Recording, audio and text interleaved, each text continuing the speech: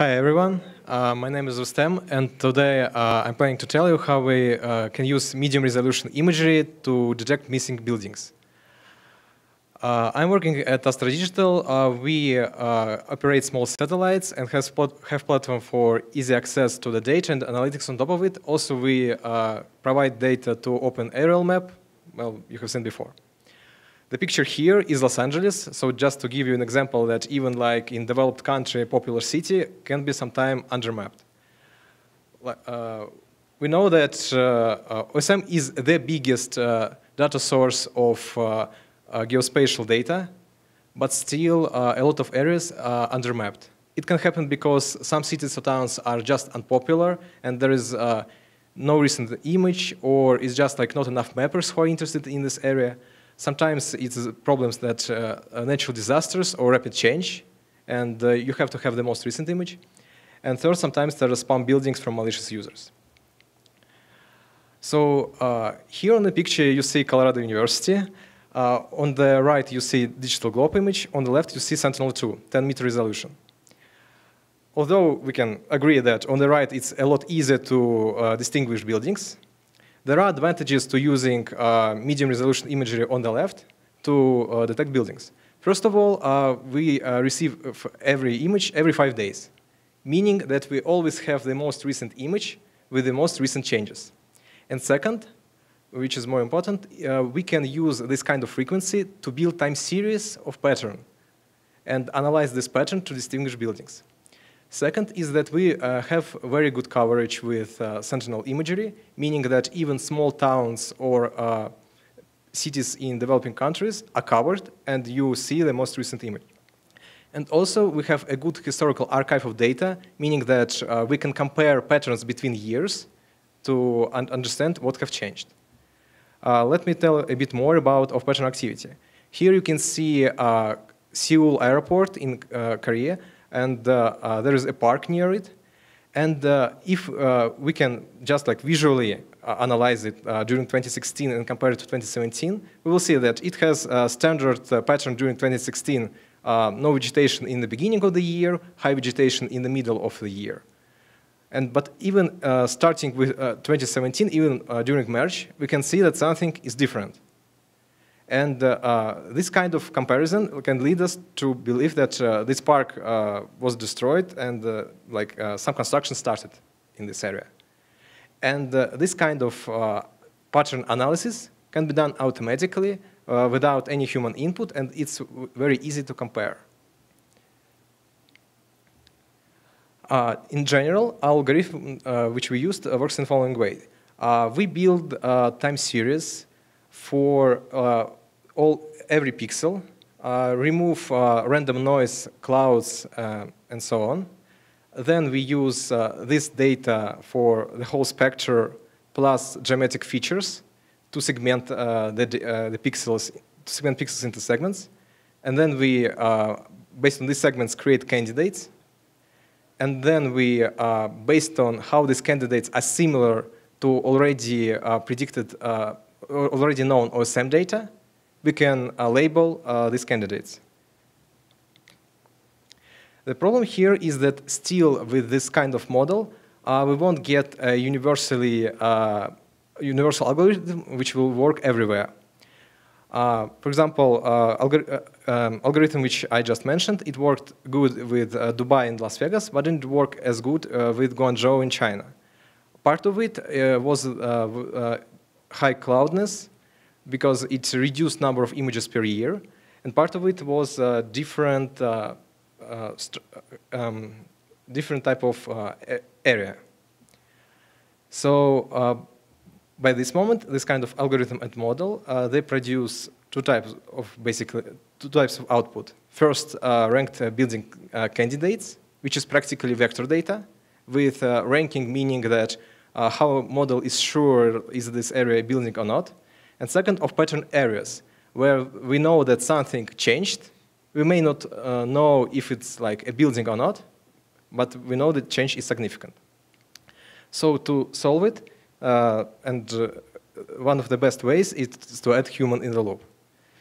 So human in the loop allows to control accuracy, to verify ranked candidates, or find what happened exactly in changed area.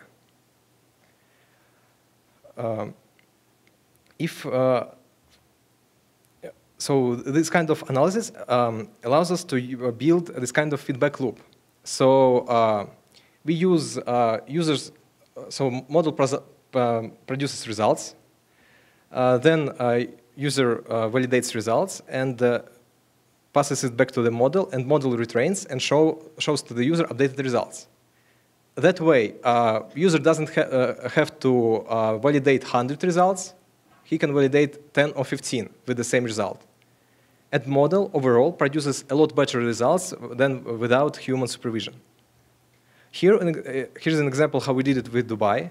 Basically, we created a grid over Dubai and overlaid it with OSM data and asked user to only check cells in the grid where OSM data is complete.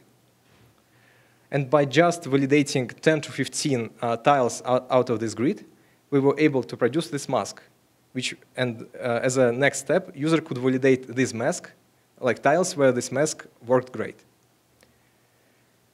So this kind of feedback loop is enabled by our analytical pipeline, where we use satellite imagery and labeled but incomplete data to train the model, and then basically by validating results of the model with the user, retraining the model. The upside is that we were able to make the whole cycle of interaction with user in under a minute, meaning that for the user, process still kind of remains interactive. So in conclusion, I want to say that moderate resolution can be used for building detection and for finding areas with change. That building detection can be automated with human in the loop, but exactly in terms of active learning. So it's not like we just pass validation data to the user. We make a second step and pass that data back to the model. And this kind of approach can help significantly to improve OSM data and editing workflows. Thank you very much for your attention. If you have any questions, I would be glad to ask. Answer.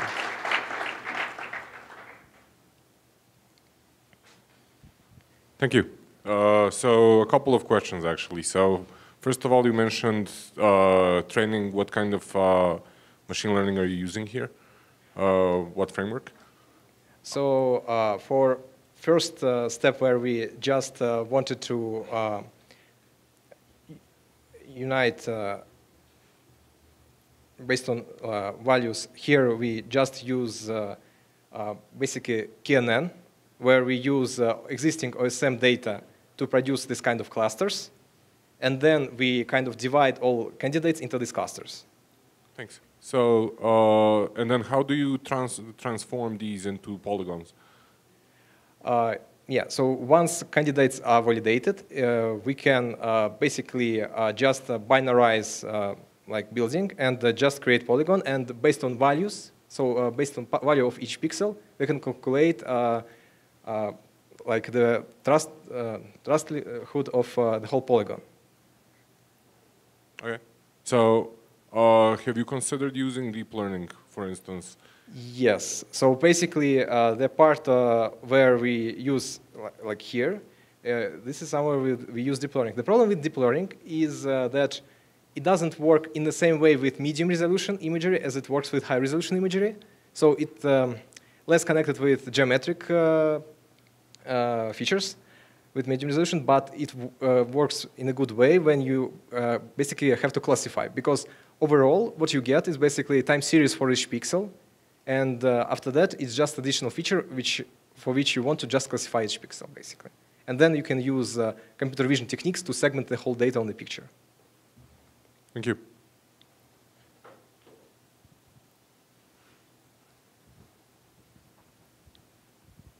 Hi, thanks for your presentation. How can we get access to your data, I mean the satellite imagery and the these masks for changed data and changed buildings? Or is that a kind of a private data and we can't get it right now? We're a commercial company, so it's something which we are open to discuss. But especially like the whole process, the whole like this approach. So Sentinel-2 data is free. It's accessible via AWS S3, so via bucket, so it's very easy to download. And the whole approach is recreatable because like, let me find the, because you don't need to have like, nothing commercial happening here. So it's like, you have like data which is like open, you have OSM data which is like obviously open. Yeah, but the imagery, is that also open? I mean, the Sentinel-2 is open imagery. So basically here, Joe, who is actually like one of the guys who responsible for Sentinel on a lot of data on AWS S3 buckets. So okay. everything is accessible. So yeah, it's accessible via Amazon and... It's free to download. It's freely available. Yeah, cool. Thanks. Well, also on Google Cloud.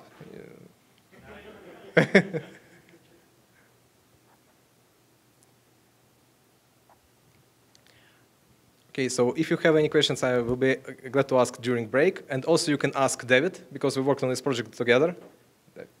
So, yeah. Thank you very much.